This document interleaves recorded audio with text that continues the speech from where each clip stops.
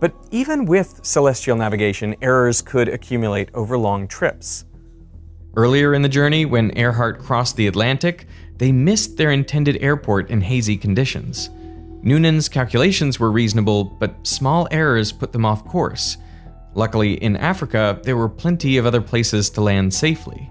The same could not be said for Howland. So, for the flight across the Pacific, Earhart commandeered 3 US Navy and Coast Guard ships.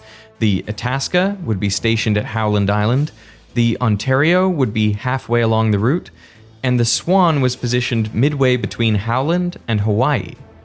The Itasca would send out smoke signals as Earhart approached to help her spot the island. But even more importantly, all ships were equipped with radio. Now, in 1937, radio was still fairly new tech. German physicist Heinrich Hertz discovered radio waves in the late 1880s.